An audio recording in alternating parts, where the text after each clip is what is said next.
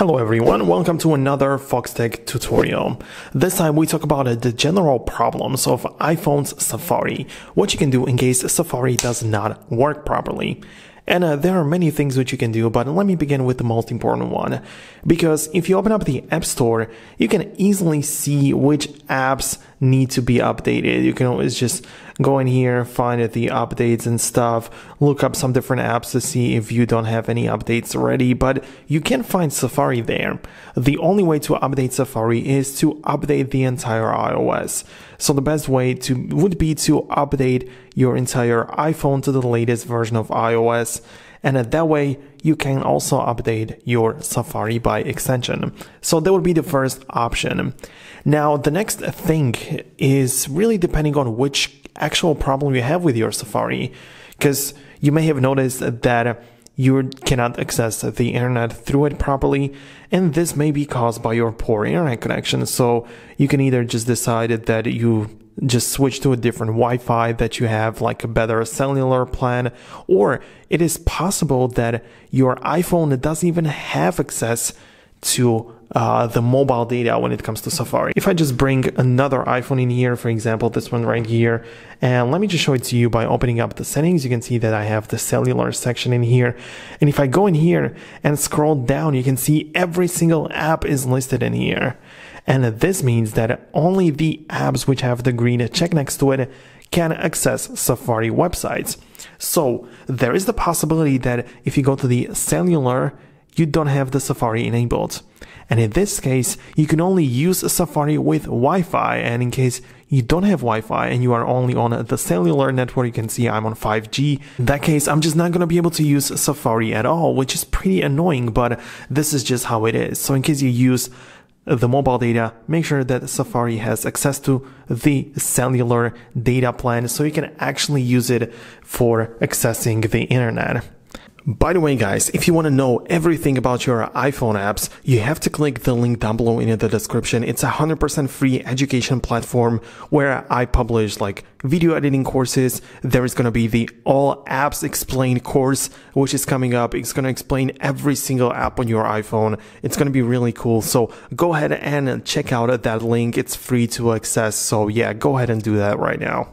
Now, the next thing which you can do is to clear data and history of Safari. So if you just go to the settings of your iPhone, scroll down and find the Safari section, make sure to go in here, scroll down, and there's the blue button saying clear history and website data. Multiple options in here. You can also just enable close all tabs. This is going to reset everything. And the way I like to do it is by just clicking on all history. Just clear history altogether. You have to wait for everything to go through, but at the end of the day, you have cleared every single thing, and that's how you know that nothing is wrong with your Safari. Everything is reset. Especially if you also updated your iOS, you know that you have the latest version of Safari alongside a clear and clean slate, so that's really good. Also, there are some different things. For example, if you have a problem with Safari and you use VPN, try disabling the VPN for just a short period of time and test out the Safari once again. Chances are that this was actually the problem to begin with. In case your iPhone couldn't access any websites, perhaps the VPN and turning it off is gonna fix it, who knows. Also, the next thing you can do is to reset the network settings, because to access internet through Safari, you need to have network connection, and something could be going on with that. So open up the settings, go to the general, scroll down, tap on transfer or reset, tap on reset, and network setting option is right here. So you just confirm it and it's just going to be done after some time. So this is the next option. Another possibility, just like I explained in one of my older videos, is that you simply type in the incorrect URL. Because if I just go to I use this example a lot. Apple, I'm going to type in apple.com, but let's say I just make a typo and I don't type the o.com, but I type in k. So apple.ckm. I'm just going to get in here. It connected me automatically because it corrected that. But if I just go to the apple.ckm, Safari can't open the page because it just doesn't exist. The website is simply made up. There is no such thing as apple.ckm, only apple.com. So in that case, just make sure that your link is valid. A lot of people don't even type their URLs in anymore, but it's possible that you clicked on a link which is an incorrect one. Who knows what's going to happen? So yeah, just always do that and just make sure that you have a correct functional link.